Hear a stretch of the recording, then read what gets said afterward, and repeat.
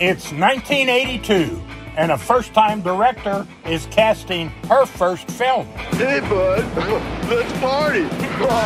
Tom Hanks told her, thanks, but no thanks. Jodie Foster was considered. Ali Sheedy and Ralph Macchio auditioned, but weren't chosen. That was my skull.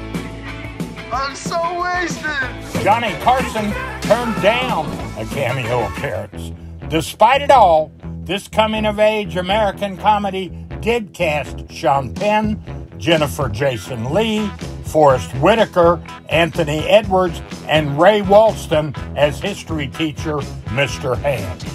Plus, Nicholas Coppola, who later gained fame as Nicolas Cage. Join us on Wednesday, August 21st as our Century of Cinema explores Fast Times at Ridgemont High.